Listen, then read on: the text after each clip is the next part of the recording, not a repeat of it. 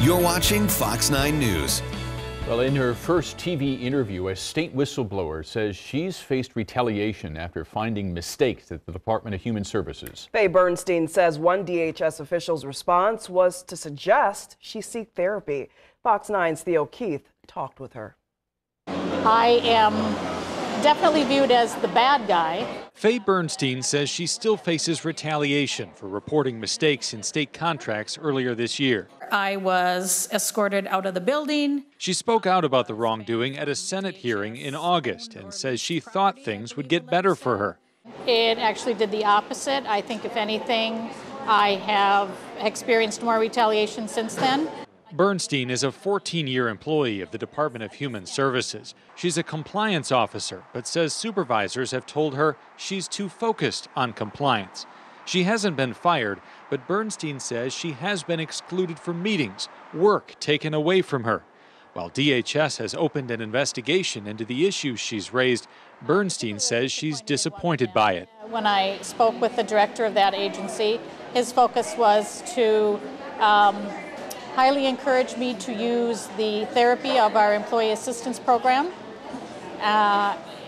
which I found a little bit offensive.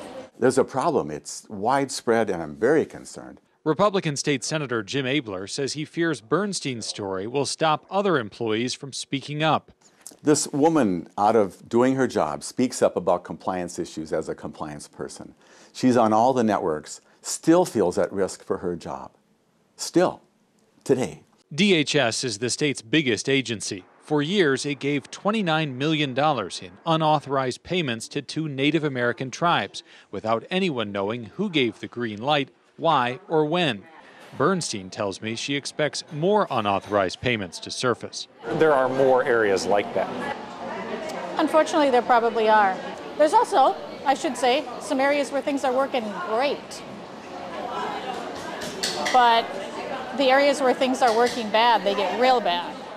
Late Tuesday afternoon, DHS officials confirmed several ongoing investigations. In a statement, Commissioner Jody Harpstead said, "When I say I won't tolerate retaliation against employees, it's not just talk. We have systems and processes in place for employees to follow when they need to raise concerns. Investigating those concerns allows us to gather all the facts." A DHS spokeswoman says it is not uncommon to refer employees to the Employee Assistance Program, as Bernstein says she was. Meanwhile, the state's top watchdog, Legislative Auditor Jim Nobles, told me last week that he is monitoring Bernstein's allegations. From the Capitol, Theo Keith, Fox 9.